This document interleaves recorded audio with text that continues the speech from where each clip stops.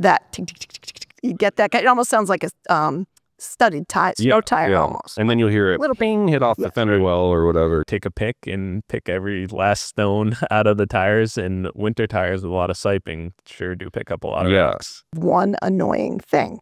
The tread style of this tire causes it to pick up many small rocks in between the tread. Does it meaningfully affect my tire performance? Some tires pick up rocks, some don't. However, once you're at speed, those rocks have come out. Just the centrifugal force of the tire spinning will whip them out of there. And the tread squirms as you're driving and turning and whatnot, so it actually tosses them out. So performance-wise, no. So to Chris's point, it could if they didn't pitch out. And I will tell you, I'm going back to my Pirelli days.